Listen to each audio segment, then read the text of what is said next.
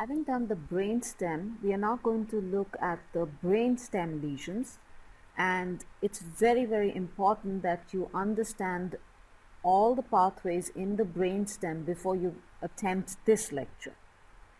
Now this first image here shows you the anterior and the posterior aspect of the brainstem and some of the important tracts and the nerves that you see over here. So here you can see the corticospinal, the corticonuclear tracts. You can see some of these nerves, the third, you can see the fifth. This part here is the sixth cranial nerve. Then it shows you the eighth, and along this is the seventh, and the lateral one is the eighth. And then we have the ninth. Just below that is the 10th. And here is the cranial part of the 11th. You see the 12th, and then the spinal nerves here. On the posterior aspect, it's showing you, the parts we've seen in the brainstem. It's also showing you the tracts, the posterior columns, how they cross over and become the medial lemniscus. Shows you the spinal lemniscus traveling upwards. Then we have the spinocerebellar tracts. And also remember, you had this pontocerebellar tract. This pontocerebellar was how the cerebral cortex came and synapsed on the pontine nuclei, and then from there information was sent to the cerebellum. So that was the pontocerebellar tract. And this dentatothalamic tract is really from a nucleus within the cerebellum. So if this is the cerebellum, from a nucleus within the cerebellum, fibers pass out and go to the thalamus. So this is really that. So information is received from the cortex, and then it is sent back to the thalamus, and then from the thalamus to the cortex. So this is the circuit with the cerebellum. Now we'll be seeing a whole lot of lesions. So again, when you look at the lesions and try and understand what is happening, work it out for yourself and see if it makes sense. Now let's go to the first one, where in your notes, if you look at the lesions of the medulla oblongata, you will see that it's mentioned that there are tumors in the posterior cranial fossa. And what really happens here is that if you, let's say that we are looking at the, let me draw it in this fashion. If say this is the foramen magnum and the vertebral canal like this. So we have the cerebellum present posteriorly, and then here we have the pons, the medulla, which come down this way. So now suppose there's a tumor in the posterior cranial fossa, so something up here. So you can see a big mass up here. This will occlude the foramen magnum. Also, sometimes you may have a condition where the cerebellum and the medulla may be pushed downwards. So if these two are pushed downwards, what happens is that as these go down this way, so if the normal position of the pons and the medulla, if this is the normal position and this is the cerebellum up here, the fourth ventricle, if from this normal position they are pushed down, so they actually come to lie somewhat like this, all the nerves which pass out from here as they go through their various foramina, they are going to be actually pulled down. So it's going to create traction on all of these nerves, and most of these nerves are the last 4 cranial nerves which get involved. So in this picture, that's what I'm showing you. So here if you look, you can see these are the last 4 cranial nerves. So you have the 9th cranial nerve, then you have the 10th. The 9th you can see supplying, here all that it shows is it supplies, it carries taste fibers from the posterior 1/3 of the tongue, but it also supplies the region of the oropharynx. It also takes part in the gag reflex because it's supplying the region of the oropharynx. So if this area is stroked, what happens is the afferent fibers are carried by the 9th, and they go and synapse in the sensory nucleus of the 9th. So this is the sensory nucleus of the 9th, and a part really of the commissural nucleus. from here, fibers go to the 10th, the motor nucleus of the 10th cranial nerve. And from here, the fibers go out to supply the muscles of the pharynx. So this is the gag reflex which we see. The 9th is the afferent limb and the 10th is the efferent limb. So that's not shown, but you'll see what happens there. So these are some of the functions of the 9th. The 10th cranial nerve, you can see as it comes down here, it supplies the muscles of the larynx and the pharynx. So there it is.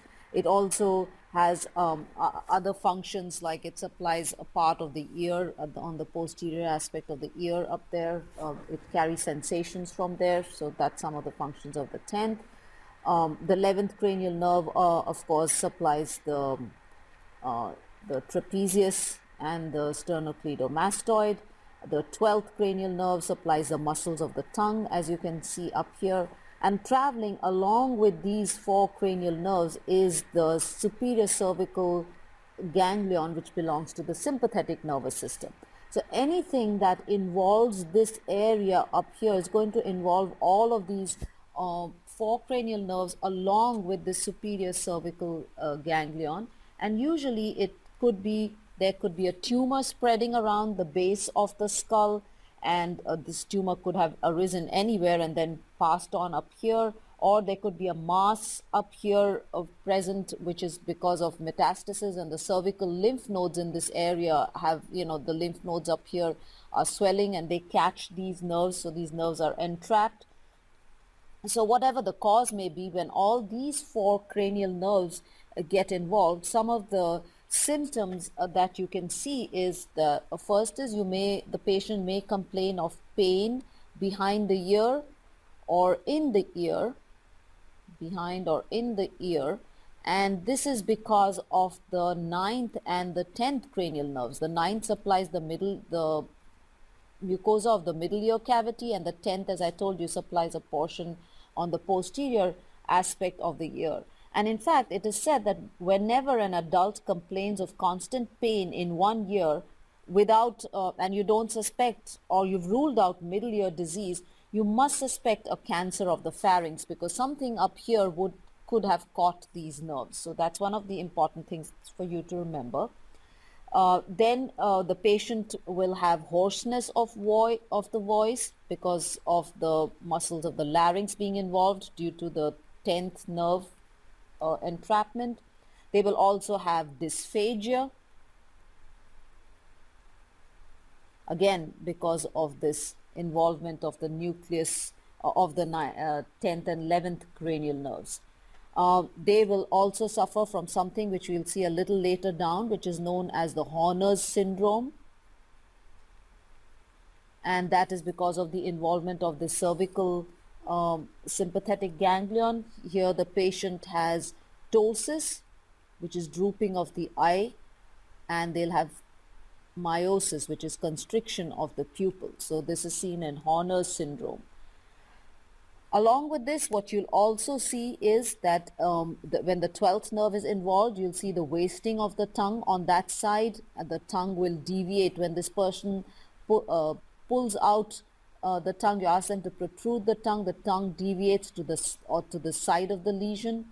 There is anesthesia of the oropharynx on that side. That is because of the involvement of the 9th cranial nerve. Taste from that side, from the posterior 1/3 of that side, again will not be there, again because of the 9th cranial nerve. There is drooping of the soft palate. You can see here, this side, the soft palate is drooping. Again, this is because of the 9th, 10th cranial nerves, because they supply the region of the pharynx and the palate. And then when you do a laryngoscopy and ask the patient, you will find that the patient will be unable to adduct the vocal folds on that side. So on that side, the vocal folds are far away, so they are abducted and a little lax. And then because of the involvement of the 11th cranial nerve, you can see that the trapezius will be paralyzed. So here you can see that this side, the shoulder is drooping as compared to the normal side. So, if you know all of the functions of these cranial nerves, and the ones that you may not remember would be this pain behind the ear or in the ear, and that's because of the ninth and 10th. But everything else should really make sense to you. And the Horner syndrome is another new concept we have introduced here, but we are going to be talking about the Horner syndrome frequently in this presentation. So then that again will tell you what happens. So these are some of the things that you will see when the when the lower four cranial nerves are involved. Now let's go to typical brainstem lesions, and we'll begin with what is called the medial medullary syndrome. And in the medial medullary syndrome, you will see that the medulla is supplied by a part of by branches from the vertebral artery. And just to show you this again, let's look here, and if we look at the brainstem, so let's look at the ventral aspect of the brainstem. So that's the crus cerebri, and then here we have the pons, and here is the medulla. So here are the pyramids, the olive, and the inferior cerebellar peduncle. This part here would be the middle cerebellar peduncle.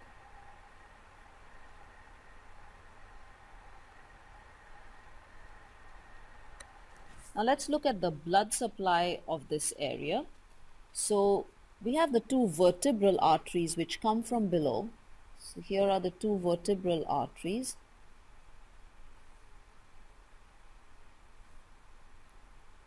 And these two vertebral arteries, they fuse the lower border of the pons to form the basilar artery, and then this basilar divides into two arteries which are called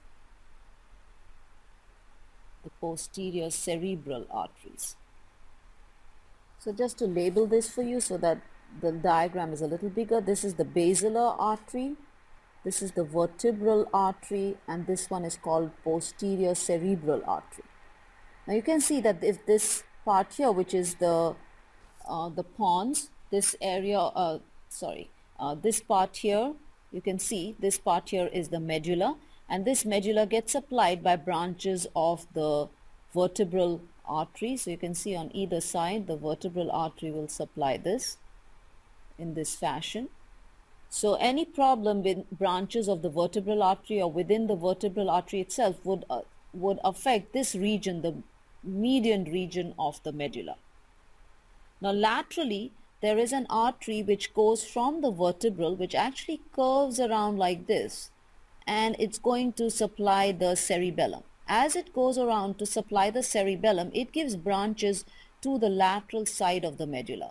This artery which is present here, as you can see, as it's going to supply the posterior and inferior surface of the cerebellum, this artery is known as the posterior inferior cerebellar artery. So you can see that if there's a blockage in this artery, the lateral part of the medulla would be involved. Now let's come to the pons. As this basilar artery travels on the median sulcus, it gives branches on either side, and these are called pontine branches. So again, if there's a problem in the basilar artery or in any of these, you can see that this, the region along the midline, that's the area which would be involved, which is called paramedian, meaning by the side of the midline. The basilar artery also gives off an artery which actually turns around, which goes off this way, and as it's going here, it goes to supply the anterior inferior part of the cerebellum. So this artery goes to supply the anterior inferior. This one was the posterior inferior, so this goes to supply the anterior inferior part of the cerebellum. So if this artery is blocked anywhere here, you can see this artery is supplying the lateral aspect of the pons. So this will result in a problem with the lateral aspect of the pons. And then finally, if this artery, which is the posterior cerebral, this artery you can see quite naturally is going to supply the midbrain. So if there's a problem with the posterior cerebral artery, the midbrain would be involved. So this is basically all the arteries that for now you need to know, which supply the different parts of the brainstem. So let's get back to our PowerPoint, and here we are looking at the first one, which is the medial medullary syndrome. And in this, as I told you, that this is the medial part of the medulla. You can see here, this is the vertebral artery, and if there's a problem in the vertebral artery, you can see I've put a little cross there. You can see that the medial part of the medulla would be affected. And if it's affected, when we take a section, this is the area in the medial part of the medulla which would be affected. Now, some of the main symptoms that you will see when such a syndrome occurs are, and I've labeled these 1, 2, and 3 based on what is given in your notes. So if you look at the first one, let's look at this side. So you can see what are the things that are going to be involved. So you can see that this part, which is the pyramids, these are going to be involved. This medial lemniscus is going to be involved. So this is the pyramid, the medial lemniscus is going to be involved. And also notice how this hypoglossal nerve, as it's coming out, this is also going to get caught in this area, because this is also close to the midline. So these are the 3 main areas which will be involved, and based on this, let's see some of the symptoms. The first one, number 1. So with the involvement, number 1, with the involvement of the pyramid, remember this pyramid was going down and then it would cross over on this side. So here, when it's involved here, it has not yet crossed. So it's carrying fibers to the entire body, and it's responsible for voluntary movement.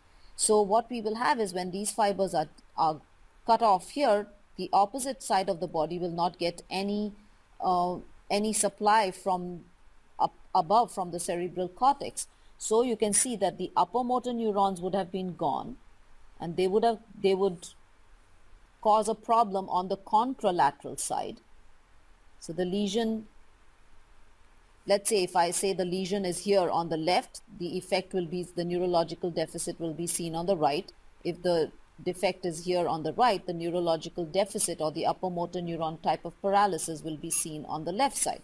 So we'll have upper motor neuron type of hemiplegia or hemiparesis. Paresis means there's weakness. So this is on the contralateral side. Second, the medial lemniscus is affected, which is number 2. This medial lemniscus is carrying impulses from this side of the body, and this medial lemniscus is carrying impulses from the opposite side. So again, we would have contralateral loss of tactile discrimination, stereognosis, all of that from the so there'll be contralateral loss of stereognosis, tactile discrimination, vibratory sense from the opposite half of the body. So depending on which side, so if I say the lesion is on this side, which is the right side, there would be left-sided loss of stereognosis, vibratory sense, tactile discrimination, and so on. And why? Because of the involvement of the medial lemniscus. Third, it's the hypoglossal nerve is involved. So you can see here the hypoglossal nerve is involved. When this hypoglossal nerve is involved, this hypoglossal is to supply the right side of the tongue. This hypoglossal is going to supply the left side of the tongue. So if the lesion is here on the right side, the right half of the tongue would be paralyzed. So it would be on the same side. So there would be ipsilateral paralysis of the tongue, muscles of the tongue, and the tongue deviates to the side of the lesion. And the reason is because the opposite side genioglossus muscle is perfectly okay. So let me explain this to you and show you why this happens. So let's take another page and let's look at the tongue. So let me first draw a side view of the tongue. So this is the tongue, and if you remember the genioglossus muscle, this muscle is a fan-shaped muscle that has fibers which go to the posterior part of the tongue. There are fibers going to the top of the tongue, and there are fibers going to the anterior part of the tongue. So when you are asked to protrude your tongue, what happens is that the muscle contracts from this point. It pulls this part of the tongue closer to itself. So now the tongue is protruded. So the tongue goes out. goes out that way. Now when you want to retract your tongue and bring it back, it contracts from here, and these fibers act because now they are stretched, so they will pull and come back to its normal position. Now when you look at the tongue from the front like this, and you have this way, so the genioglossus, when you ask a person to protrude the tongue, the genioglossus of this side contracts and the genioglossus of that side contracts, and it causes the tongue to move out. And the tongue moves out in the center and it's straight. Now let's say that this side is paralyzed. So the muscles of this side are paralyzed. What happens? This genioglossus is overactive. So when it pulls the tongue, when you ask the person to protrude the tongue, and as the muscle acts from behind, as it's acting from this point, and it pulls this posterior part of the tongue closer to itself, the tongue actually, since it's pulling the posterior part of the tongue closer to itself, the tongue actually tends to deviate to the opposite side because it's pulling the posterior part of the tongue that way. So when the posterior part of the tongue goes that way, the anterior part moves in the opposite direction. Normally, let's say the posterior part of the tongue goes that way, the anterior part goes this way. And if both muscles are acting, they counteract each other. Can you see that? So when the posterior part goes this way, the anterior part tends to go in that direction. Now both are acting, the tongue will remain in the center because they neutralize each other. But if this side is damaged, so you can see, then obviously it cannot go out this way, so that's why the tongue deviates to the side of the lesion. So that's what we have when the hypoglossal nerve is paralyzed, and that's the third thing. You'll also see that the tongue on that side, on this side, the tongue will show wasting. So the muscles here will look, this area of the tongue would be wasted, as we saw in the previous slide. So just to refresh your memory, so you see that there is wasting of tongue in this area. So that is what is seen in the medial medullary syndrome, and those are the three things that I want you to remember. So in your tests, you would be given an image like this, and the lesion will be shown, and then you would be asked what are the symptoms that you'll see. So you should basically know your tracks and what is lying where, and you should be able to work it out. Let's look at the next one, which is the lateral medullary syndrome. And when you look at this, it looks a little confusing and a little busy in the beginning, but don't get overwhelmed by what all is happening over here. Think over it logically. So again, I'm going to follow the order that is given in your notes. So here the artery that is involved is the posterior inferior cerebellar artery, and here's what it's shown. That's where the cross is. And then just to refresh your memory, let's go back here. So this is the lateral medullary syndrome. So notice this area, this is where there is a problem. So if there's a problem here, this aspect of the medulla is not going to get any blood supply. So that's the lateral aspect of the medulla, and that's what you're going to see. So notice here, it's the lateral area of the medulla which is involved. So it's this part of the medulla up here which is going to be involved.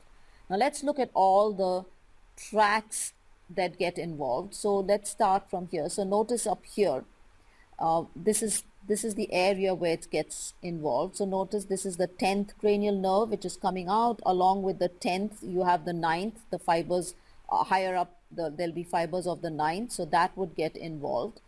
Then we have up here you can see the spinal nucleus and the tract is involved. And then lower down you can see the spinothalamic tract right here, the spinothalamic tract. This is the area where it is, which becomes the spinal lemniscus, so that is involved. Then when you go higher up, you can see that the vestibular nuclei get involved. Then we also have involvement, this part here is a reticular formation, so this reticular formation gets involved. And then you can see here the inferior cerebellar peduncle. There are fibers which go out to the cerebellum, so that gets involved. So based on all of these, let's see what are some of the symptoms. The first one is, as you can see here, number 1, so this part, and I've also shown it up here.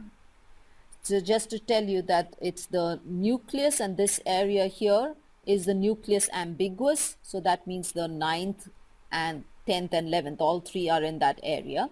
So you can see the vagus, the glossopharyngeal nerves, and the 11th will be involved. So you'll have dysphagia and dysarthria. That is because the muscles of the pharynx and larynx are involved. There'll be loss of the gag reflex, and both limbs will be lost. Remember, I told you the 9th and the 10th take part in the gag. The 9th is the afferent, goes to the 10th, and the 10th is the efferent. So both parts of the gag reflex are gone because the nucleus ambiguous and then the sensory nucleus of the 9th also is involved. Then number 2 is the involvement of the spinal nucleus and spinal tract of the trigeminal. So this area up here close by. So the spinal nucleus and spinal tract. So if you remember, this was the nucleus and this is the tract, which is bringing down fibers like this from this side. So if this area is involved, what will happen? It will be from the same side. So it will be on the face, but it will be the same side as the lesion because these fibers are coming from this side of the face. So you'll have ipsilateral loss of pain and temperature on the face because of this involvement. Number 3 is involvement of the spinal lemniscus. So you can see this is spinal lemniscus, or what is called lateral spinothalamic tract, the same thing. But this lateral spinothalamic tract is bringing impulses from the opposite side of the body. So as they are going here, so if we were to see here, I'm just drawing a very mini figure. So you'll have loss of pain and temperature on the opposite side of the body, but face will be on the same side of the lesion. So this is what is called this is also called dissociated sensory loss because the sensory loss is different. For the face it's on the same side, for the body it's on the opposite side. So that's number 3. So that is the contralateral loss of pain and temperature. Then because these vestibular nuclei are involved, and these vestibular nuclei impulses from here go to the cerebellum and they are responsible for balance. So since the vestibular nucleus is gone, so you have nystagmus, vertigo, nausea, vomiting, all of that are cerebellar symptoms.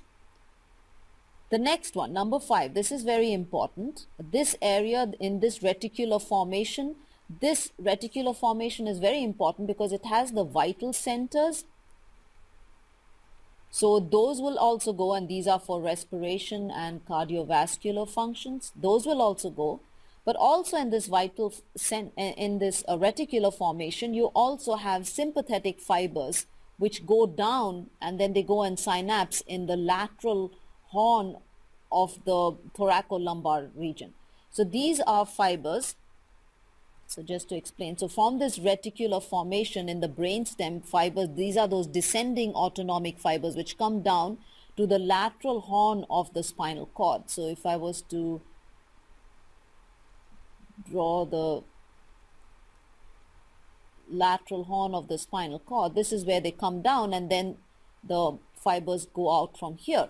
So now if these are caught, then you can see that again the sympathetic fibers don't go down, no impulses are received for these lateral horn cells, and these supply in the upper part, they supply the eye.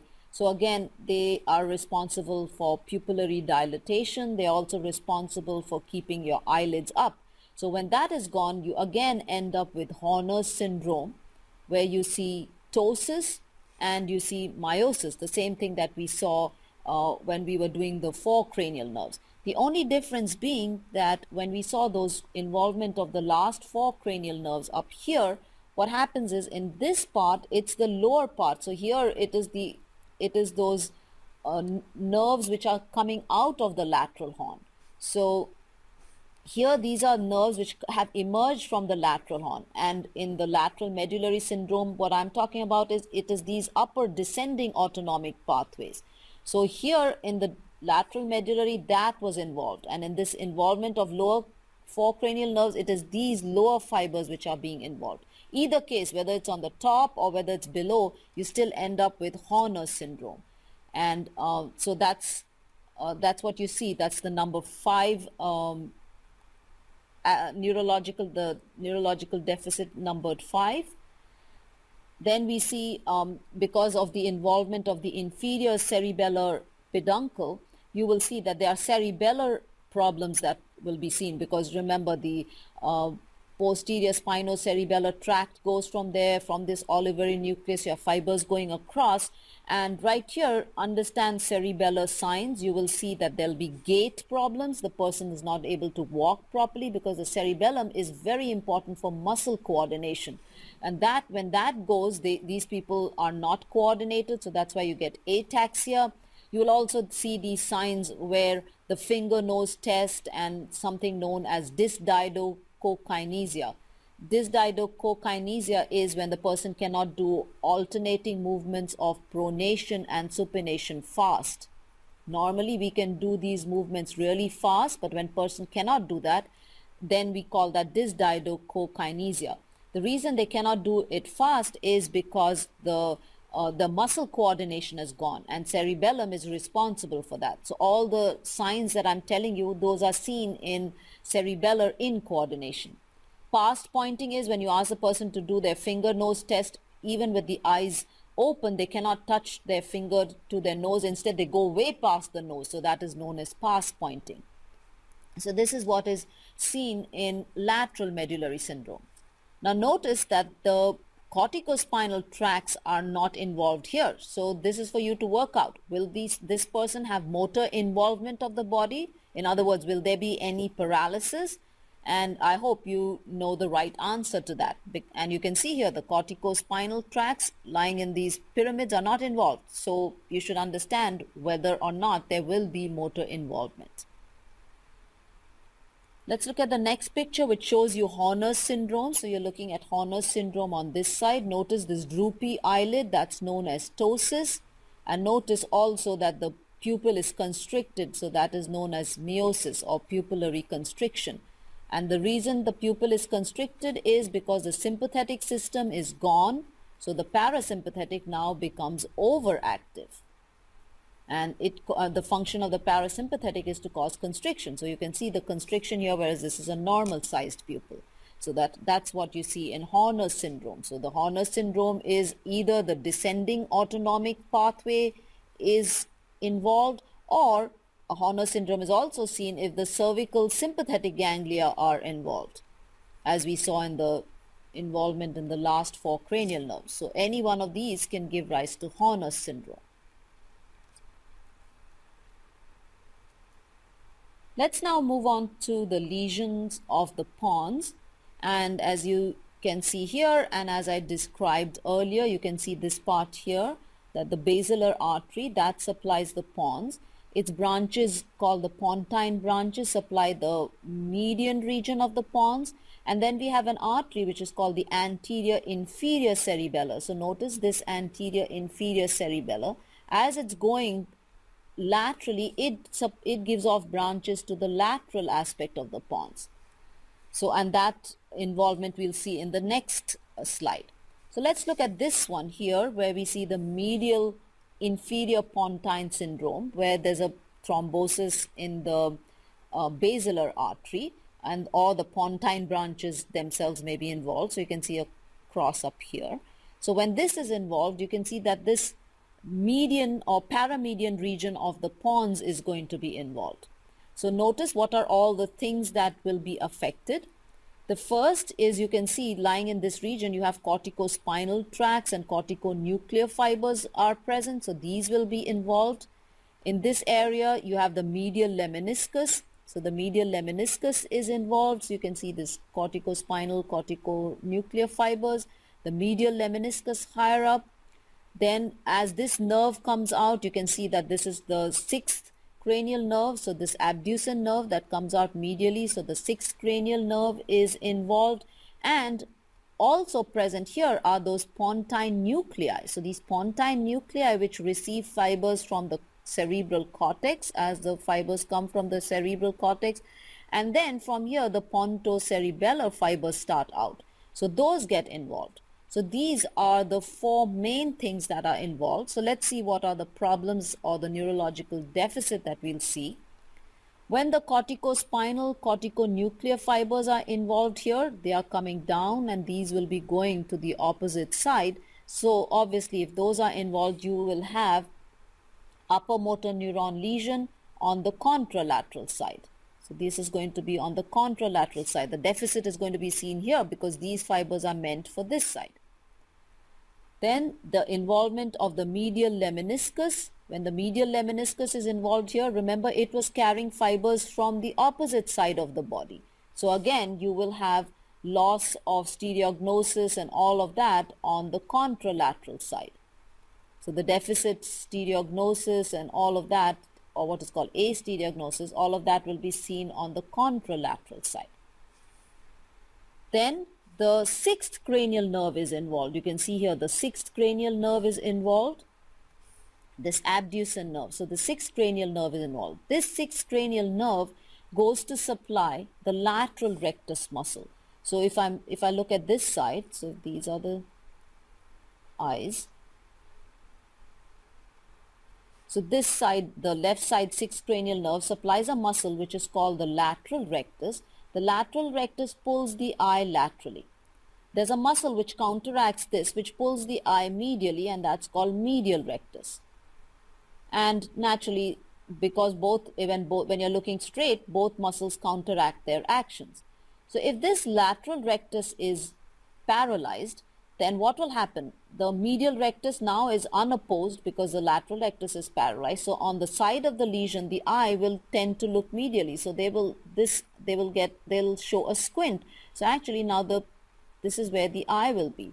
This is known as medial strabismus. Strabismus means a squint. Strabismus. So because of the unopposed action of the medial rectus on that side, you will have medial strabismus. So the eye will look medially. Then we will have, because the pontine nuclei are involved up here, all of this, and these corticopontocerebellar fibers are going to the cerebellum. So again, we'll have cerebellar problems where you will see ataxia or incoordination. And because of the incoordination, you also have what are known as tremors. And so you'll see tremors in these patients, and these tremors become more pronounced as movement proceeds, and those are known as intention tremors. We'll see more about this when we do the cerebellum, so I'm not going to talk about this here. But notice again, you'll have cerebellar symptoms because of the involvement of these pontine nuclei and the pontocerebellar fibers.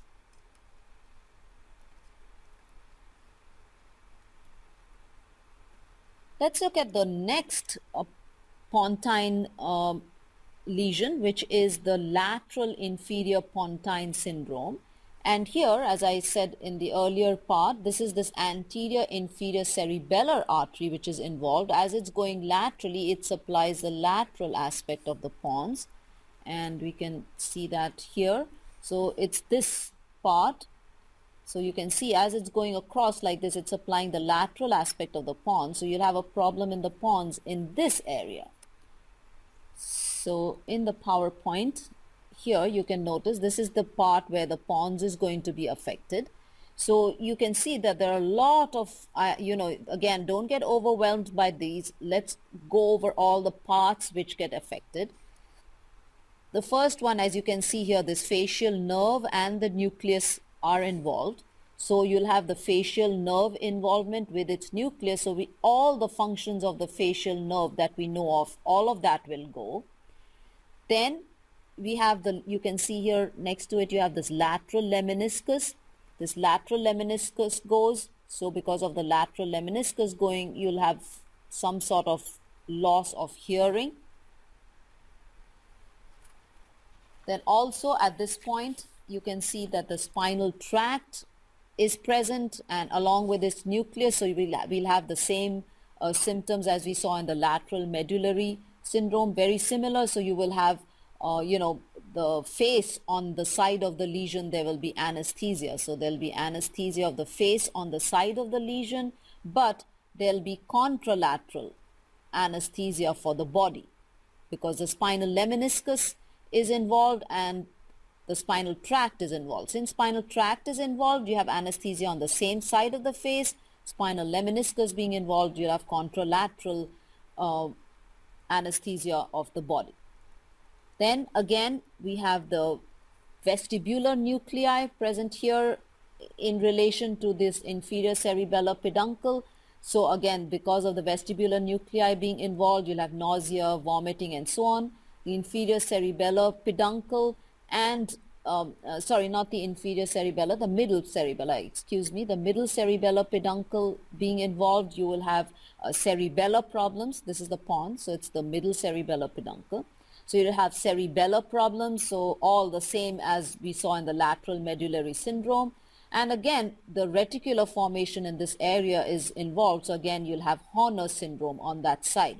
So you can see a lot of the symptoms, if you compare it, they are very similar to the lateral medullary syndrome because the same tracts are present. So you have the spinal tract is present, the spinal tract and the spinal nucleus of the fifth are present. The lateral lemniscus is present, the spinal lemniscus is present, the cerebellar problems in the medullary part, it was the inferior cerebellar peduncle. Here we have the middle cerebellar peduncle, and then you have the vestibular nuclei. So these are similar to both parts, so that's why we have the same symptoms. As you can see, some of the symptoms are very similar. So let's go over each one of these. So the first one was, and this was specific to the lateral inferior pontine. So here we can see that the facial nerve and the nucleus are involved. So obviously if the nerve and the nucleus are involved, they are going to supply the face on this side. So we'll have ipsilateral, so this is number one. We'll have ipsilateral facial nerve paralysis, and this is the lower motor neuron type because the nerve and the nucleus are involved. Then the other, so there is facial paralysis on the same side. Then the facial nerve carries taste fibers from the anterior 2/3 of the tongue. So again, there will be loss of taste, which is here. So loss of taste, and there'll be no lacrimation and decreased salivation on that side. Decreased because the parotid is still okay since it's supplied by the 9th cranial nerve. Then this facial nerve, we will have loss of corneal reflex on this side. So the corneal reflex. So if you remember the corneal reflex, so let's take the corneal reflex. This is from the 5th cranial nerve and it goes to the sensory nucleus. From there it goes to the 7th, the motor nucleus of the 7th, and the fibers go out to supply the orbicularis oculi. Now since this is gone, so obviously one limb of that corneal reflex is gone, so the corneal reflex is abolished on that side, and it's this abolishing of the corneal reflex is both for the normal and the consensual. So if you were to stimulate the eye on this side, then again the reflex would not be seen. If you remember, if the cornea was stimulated on the opposite side, there was a consensual reflex. So if you stimulate the cornea on the opposite side, that eye will be okay, but again you won't see corneal reflex on this side. So both normal and consensual corneal reflex are gone. So then that again is a part of the facial nerve. Hyperacusis means where the sounds are heard more louder than normal, and that is because the muscle stapedius is involved, which is supplied by the facial nerve. So because that stapedius is gone, so again you'll have hyperacusis. So these are all the first three, 1, 2, 3 is because of involvement of the facial nerve. Then the lateral number 4 is the lateral lemniscus, which is involved, and because the lateral lemniscus is involved, you will have contralateral partial deafness, because remember the lateral lemniscus carried fibers from both sides. More were from this by a contralateral side, a few from the ipsilateral side. So if this lateral lemniscus is gone, it's carrying impulses from this ear, so there'll be just partial deafness because it still has fibers from on the same side, lateral lemniscus. So that involvement of lateral lemniscus causes contralateral partial deafness. And then the rest of the symptoms are pretty similar, as I mentioned, to what you saw in the lateral medullary syndrome. So the spinal nucleus and tract being involved, you'll have ipsilateral on the face. So there'll be, suppose the lesion is on, as shown here, is on this side, so hemianesthesia of the face. And because of involvement of the spinal lemniscus, the other half of the opposite half of the body is gone. So this again is dissociated anesthesia. So there's contralateral loss of pain and temperature from the body, but ipsilateral from the face. Then the vestibular nuclei being involved, and the middle cerebellar peduncle up here, the middle cerebellar peduncle being involved, you'll get cerebellar symptoms of nausea, vomiting, vertigo, and all those voluntary movements with tremors. All of this will be on the side of the lesion. And you'll have Horner syndrome, which is this number 9, because this reticular formation, the descending autonomic pathways are gone. So number 9 is this, in this area you'll have involvement of the descending autonomic fibers, so that gives rise to Horner syndrome. So you can see from 5 to 9 it's pretty similar to what happens in the lateral medullary syndrome, because the same tracts are really being involved. So you really don't have to memorize this thing. It's just a question of understanding and seeing what tracts will be present. Excuse me, sir.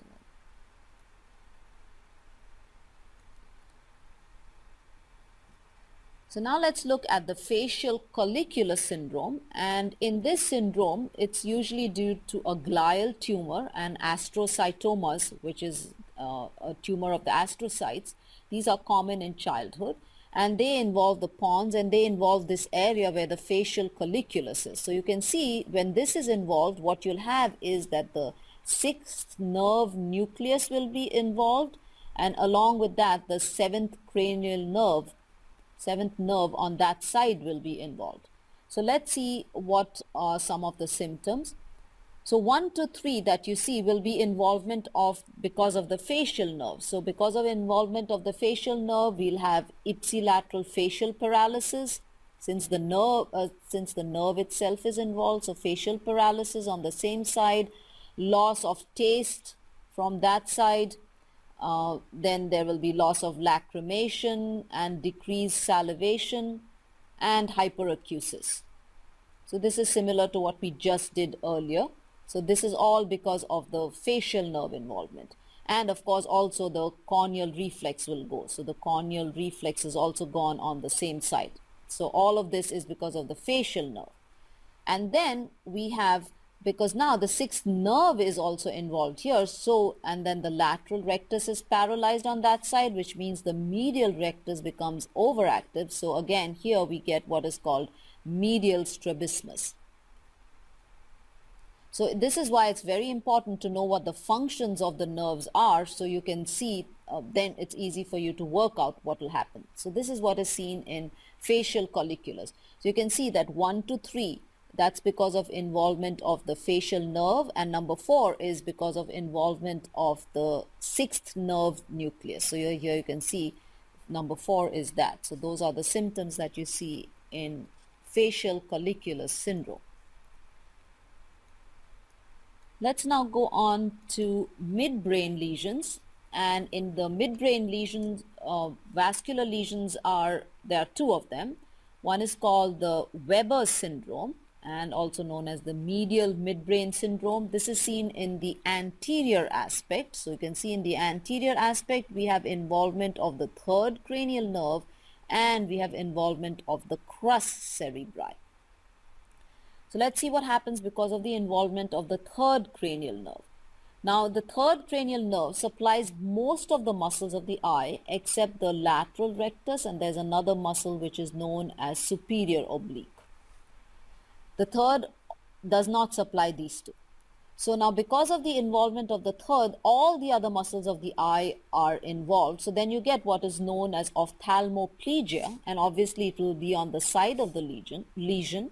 So you get what is called ophthalmoplegia, and that means the muscles are not working properly, so there is an incoordination with the muscles. You get lateral strabismus. So this is the opposite. So you get lateral strabismus, and that's because I told you the 3rd supplies all except these 2. So if you remember in the eye, and let's say this eye, the lateral rectus takes the eye laterally, the medial rectus takes the eye medially. Now the medial rectus is supplied by the third cranial nerve. So if this is damaged, the lateral rectus becomes overactive. So the eye looks laterally. So you get lateral strabismus, and that's because the sixth nerve is intact. The third, if you remember, also carried parasympathetic fibers up here with from the Edinger-Westphal nucleus, and these parasympathetic fibers were responsible for causing constriction of the pupil. Now, since those parasympathetic also get caught in the lesion, the sympathetic becomes overactive, so your pupils become fixed and dilated. So those are the first three symptoms which are they are seen because of the involvement of the third cranial nerve. The next is because of the involvement of the crus cerebri. So you can see that in this middle part of the crus, the corticospinal and corticonuclear fibers will be involved. So you will have contralateral because these go down, and in the medulla they are the ones which are crossing. So you can see they'll go down that way. So if they are involved here, the opposite half of the body will be paralyzed or there'll be weakness. So you will see upper motor neuron lesion on the other side. Next, because of the involvement of the corticonuclear fibers, now there are corticonuclear from here, these are going to go down to the 7th, to the 9th, 10th, 11th and 12th. So all of them will get involved, but the ones that you can actually see visibly are involvement of the 7th and involvement of the 12th. So these corticonuclear fibers, most of them go to the 12th cranial nerve of the opposite side. So if this is gone, this 12th cranial nerve, the tongue on the opposite side is not going to get its nerve supply properly. So you will see wasting and paralysis of tongue muscles on the opposite side. And then you will have facial paralysis, again upper motor neuron, and again because of the corticonuclear fibers, and these will be seen on the lower half of the face. So if you remember the face and the facial nerve nuclei, and I explained that to you when we did the brainstem. So in upper motor neuron lesion, because the upper half of the face has a dual supply, it's only the lower half of the face which suffers. So you'll have upper motor neuron paralysis of the lower half of the face. Now from this, don't think that the corticonuclear fibers only to the 7th and the 12th are affected. They are affected to all the others too, to the 9th and the 10th and the 11th also. But the only reason I'm mentioning 7th and 12th is because this is what is visible. The neurological deficit is very clearly seen here. So you will see, for example, the 7th, you'll have paralysis of the lower half of the face. In the 12th, you'll have paralysis of the tongue on the opposite side. So you can see that quite visibly. If you were to look at the 11th and the 10th, you can see that the soft palate on the opposite side, even that would droop, and then the gag reflex, again there'll be a problem there, but that's not so important. So that's why I only mentioned the 7th and the 12th.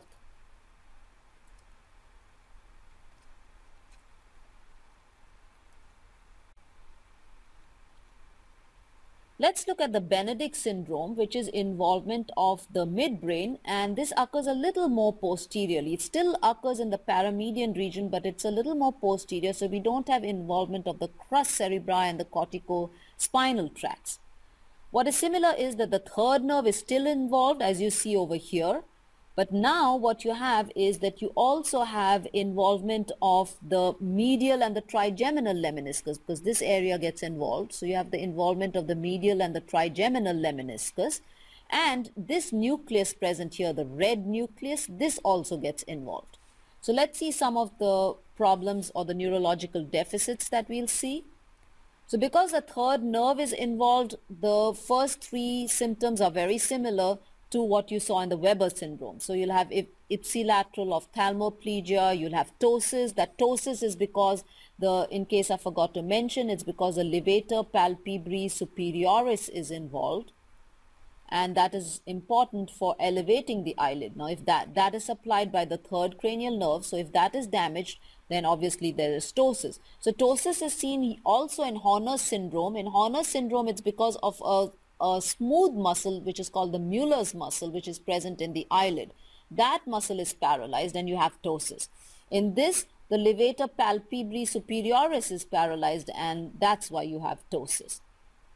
Then you have lateral strabismus, I've already explained why, and then you have pupils fixed and dilated. So this is very similar to Weber syndrome.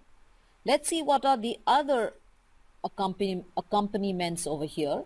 Now here, because of the involvement of the medial and the trigeminal lemniscus, up here you have contralateral loss of stereognosis, tactile discrimination, etc., because these are carrying impulses from the opposite side of the body.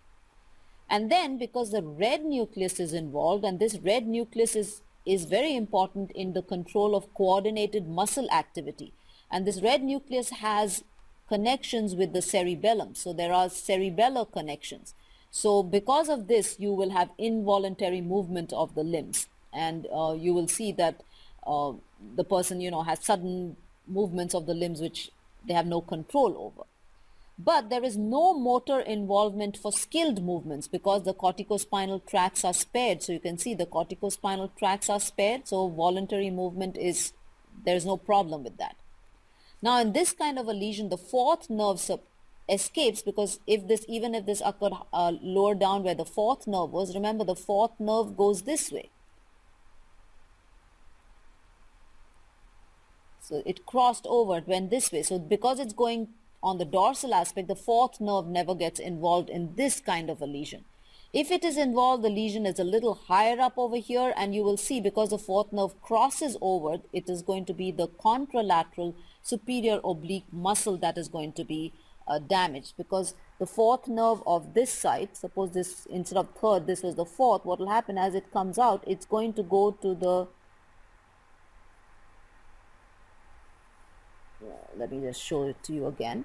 So if this was the fourth nerve of both sides, you can see as these nerves are coming out, they cross over this way. So this nerve goes to this side and this nerve goes to that side. So if this nerve is damaged, it's going to be the superior oblique of the opposite side which is going to be involved. So because the nerve crosses over dorsally. So that's what, in your notes in italics, it tells you if the trochlear nerve is involved, the lesion is seen in the opposite superior oblique. So that is what is seen. So that finishes the brainstem lesions, and while you don't have too much as far as notes are concerned, it's very important that you understand what will happen if a particular area is damaged, because in your tests you will get an image, and you'll get an image something like this, and so you must know which nerve it is, what areas get involved, and then you could get a question, all of the following symptoms will be seen except, or which of the following symptoms will be seen if a lesion occurs where it is shown in the image. So it's very, very important to look at these images really, really carefully and make sure you draw them on your own, and you understand each and everything that is mentioned in your notes.